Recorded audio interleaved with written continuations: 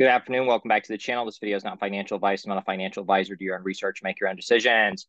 All right, guys. So I want to go back into this. I got a question about this, and I will be discussing this in more detail over the next 6 to 12 months because, in my personal opinion, this is really the big thing to look out for. Okay. And I'm primarily talking about a great shakeout in the next 4 years. And I'm going to explain why I think that's going to happen. I mean, there's a number of reasons why. So looking back at it today, right, when we look back at everything that's happened since June or everything that's happened since Terra Luna collapsed. Now, in retrospect, looking back on it, it kind of all looks like it was a big shakeout, doesn't it? It kind of all looks like it was designed to push retail out of the market. Now, for all I know, the entire industry, they're going to scrap this whole system tomorrow and everything's going to go to zero. And then it will just look like the industry was falling apart, right? But assuming that adoption continues, which is not a sure thing, nothing's ever a sure thing. This is not financial advice. Do your own research. But assuming adoption continues and price and value meet at some point in the future, the last 12 months will look very much like a intentional shakeout of retail. Because while all the FUD and fear and regulatory noise has been happening, what have the institutions been doing? They've been regularly implementing this technology. Now, since June, Swift started using Chainlink. That's actually what this video is going to be about. And it's not necessarily about Chainlink or this person right here. It's more so about the influencers, the narratives that they're pushing, the fact that they're underselling adoption. They're not even, it's not that they're underselling adoption. They're just denying that it's happening. And, my video will be out this weekend, probably on Sunday. And then a week or two from then, I will do another video highlighting all the more permissioned private networks that a lot of enterprise software companies are already using and they've already implemented. But if you want to know why I think there's going to be a great shakeout is because I think in 4 years from now, it is reasonable to expect that this is just the new system because that's how fast adoption is moving right now. And if I just look out over the next 4 years, and that's assuming that what we know is everything. That's assuming that what we know is just, even if you just go off of that specifically, just go off what we know, I still think in 4 years from now, this is just going to be the new system. And I mean, give or take 12 months. But I mean, and I think in 5 years, I really do think in 4 years, period, this is the new system. But even if you want to add another 12 months, the point that I'm making here is that the window is not nearly as big as what 99% of content creators are acting like. But these are also the same people that do not talk about adoption. Okay. So in my opinion, I think in 4 years, it's going to be the new system. And if that's what I genuinely see happening, and I do, and I feel like I actually have some credibility on this subject, more so than 95% of the other content creators who haven't even been acknowledging there's any adoption. But I would see a massive, massive shakeout coming in the next 4 years because once this is officially the new system, once all this tech is integrated into everything, you're not going to be able to scare people out the same way you can now. See, now, when they can just lie about adoption and push regulatory FUD and suppress the market, it's very easy to shake people out of their positions.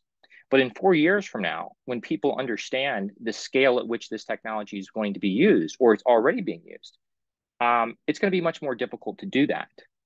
So in my personal opinion, a lot of influencers are going to come out and they're going to say things like what this person said.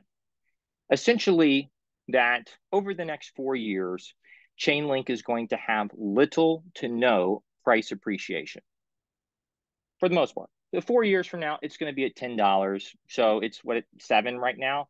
So very little to no price appreciation over the next 4 years, despite the fact that Chainlink is already being used by Swift. Chainlink is already being used by one or two of the big four and has a monopoly on the space. And in 4 years from now, Chainlink will be moving the majority of data for institutions, in my opinion. But it's going to have very little price appreciation. Why? Why? Because some person on Twitter thinks so. And see, a lot of these influencers, it's what they're going to tell you. They're going to present it like this. It's just going to go up and come right back down, go up and come right back down, go up and come right. They're literally talking about this as if it is a pump and dump Ponzi scheme. So I think all of them are going to do this. And I think they're going to get so hysterical, and they're all going to be just screaming at the top of their lungs, telling you to sell everything. Watch what I tell. Mark my words. Mark my words. And so, in my personal opinion, I think it would be wise to, because this is just an example. I'm not picking on this person. I don't know who they are. I have no idea. I would get on camera and probably, I mean, again, guys, anybody, I would debate anybody, anywhere, anytime on most anything that I say.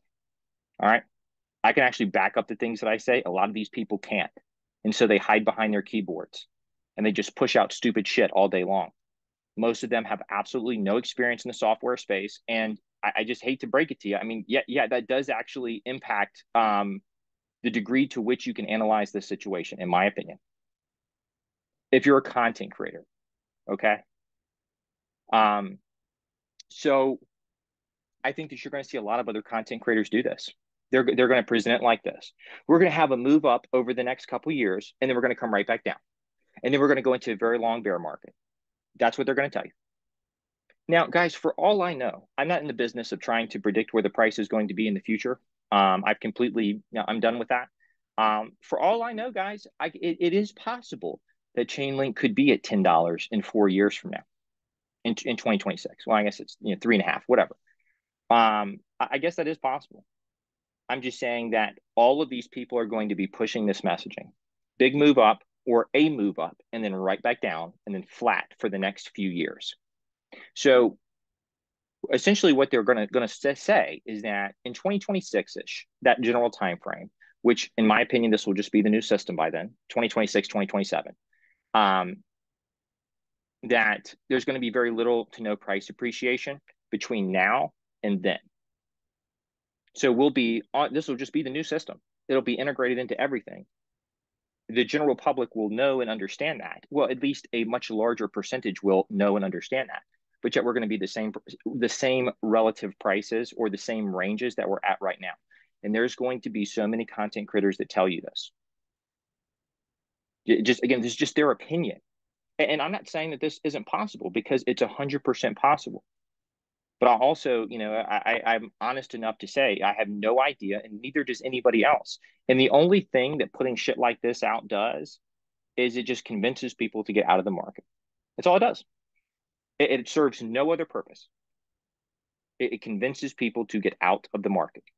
As soon as they go like 2, 3x, sell everything and get out.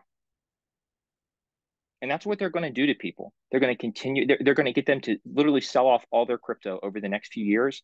And then they're going to be, those people will have probably, decent returns, be sitting all in fiat and watch asset prices be significantly higher than where they originally were when they purchased it. So I'm not like against taking profit. I will do my own video on profit taking and what my plan is. I do plan to take profits, but this stuff is this is a plague in the space. Influencers that put out shit like this and try to put out statements of fact, like, oh, the price is going to do this, price is going to do that. These people are a fucking plague in this space. So if you want to know why I think there's going to be a great shakeout, it's going to be because of people like this, in my opinion. That's all I have for this video. And I will be discussing this in more depth as this continues. I think this is probably the biggest thing that retail needs to watch out for over the next 1 to 2 years, in my opinion. And I think that it'd be wise to develop a plan and a strategy and stick to that, as opposed to being influenced by a lot of these content creators who are talking about a asset class and technology that they either don't fully understand or they're lying. So I don't know what a third option would be to explain that. So that's all I have. Take care. Have a good day. Not financial advice. I'll see you in the next video.